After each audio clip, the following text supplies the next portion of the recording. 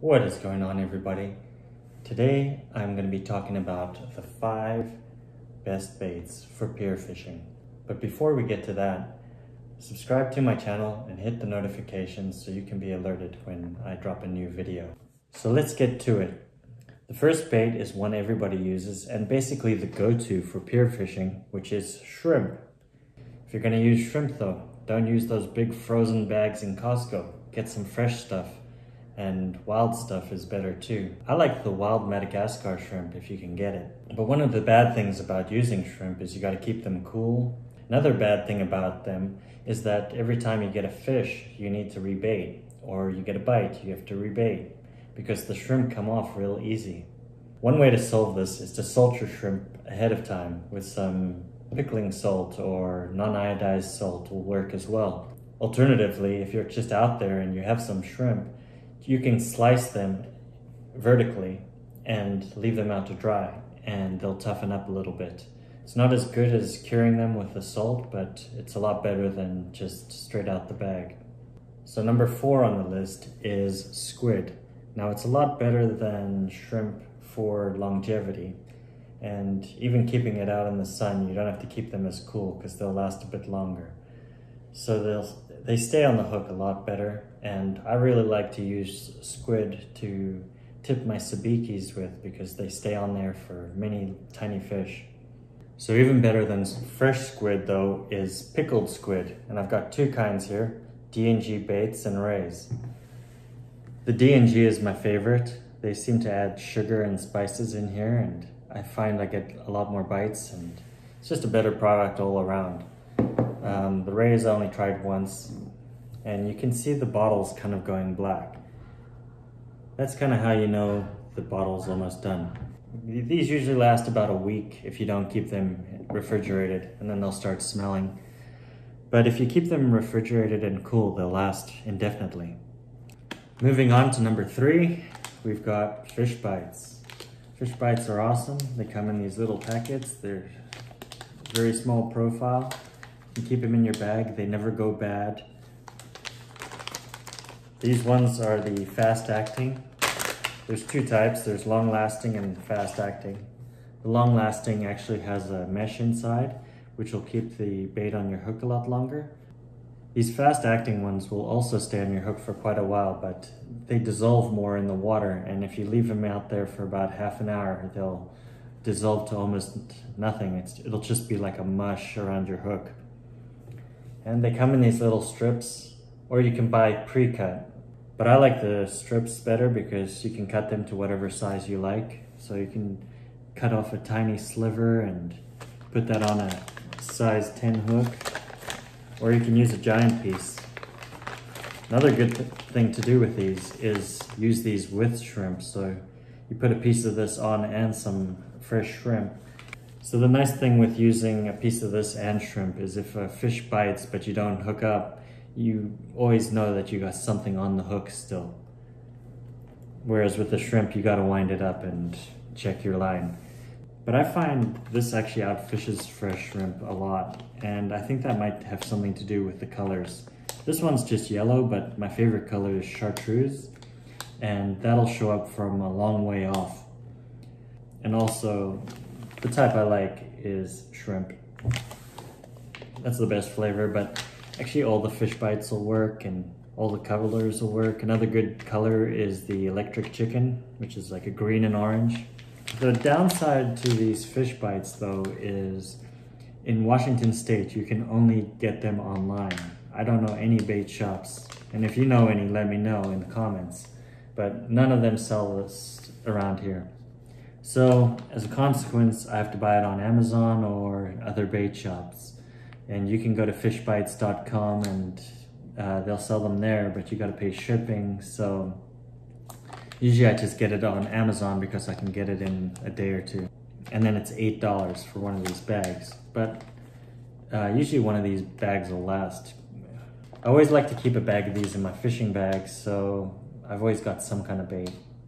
But if you're in Washignton State and you need something the next day, you got the Berkeley Gulp sandworms. These are a great bait. I mean, they have a really good action. They're just these little soft plastics. They stay on the hook forever. And they smell great.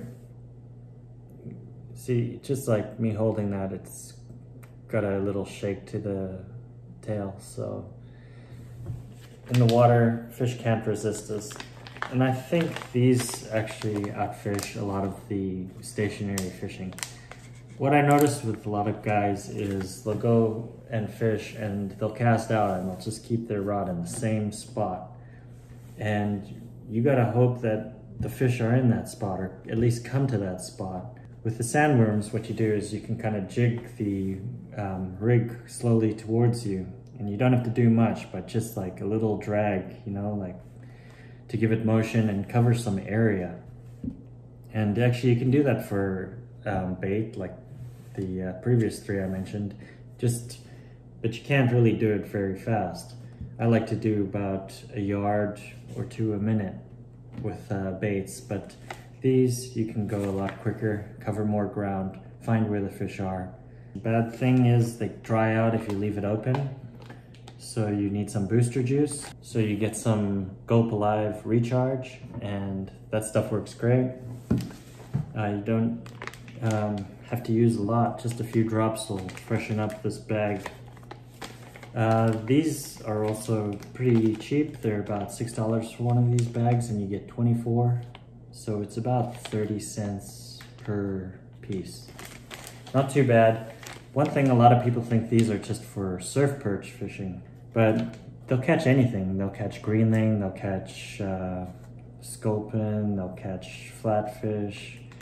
Pretty much anything will hit these. Sometimes you'll get really small fish that'll bite the tails off of it, but that's not too bad. So to prevent little fish, that brings me to my next bait, which are paddle tails. Little 2.5 to 3 inch paddle tails.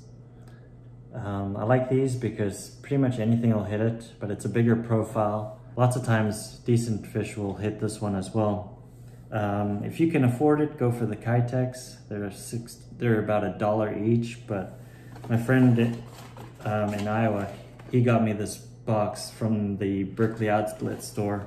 It's 10 bucks for 150, so it's pretty sweet. Thanks, Josh.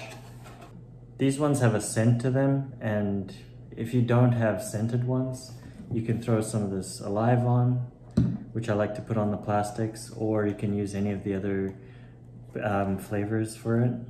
I like these natural colors that are kind of like a gray, silver, clear type with a little bit of sparkle inside.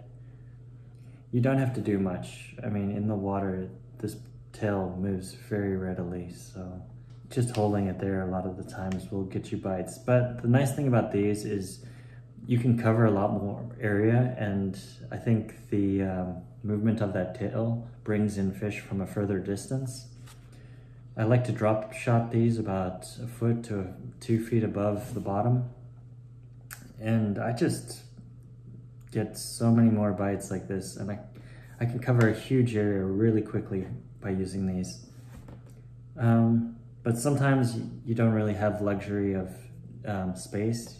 Like if it's crowded and it's shoulder to shoulder fishing, you got to take the spot that you can and you fish that, and usually bait's the way to go there. One bait a lot of people will recommend online is tube worms.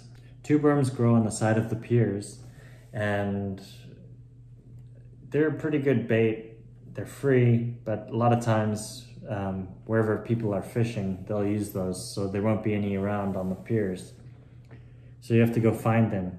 And a bad thing about that is they're unclassified invertebrates in Washignton State, so you'll get a $150 fine if you're caught using them or harvesting them. So to me, that makes it not worth it, especially when you consider how cheap other stuff is.